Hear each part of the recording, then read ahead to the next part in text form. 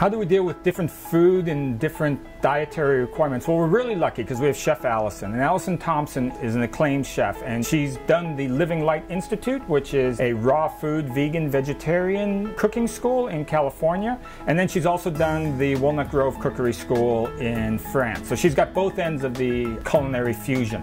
Oftentimes what happens is people will come on board and they'll have a dietary requirement. They're gluten intolerant, or they have IBS, or they'll want to eat vegan.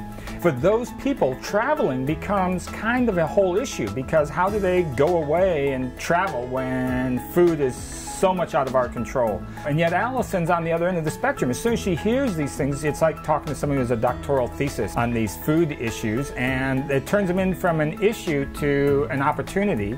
And the next thing you know, everybody's talking about how to get healthy by what they put in their body. So a lot of that is the attitude of the chef and the experience of the chef.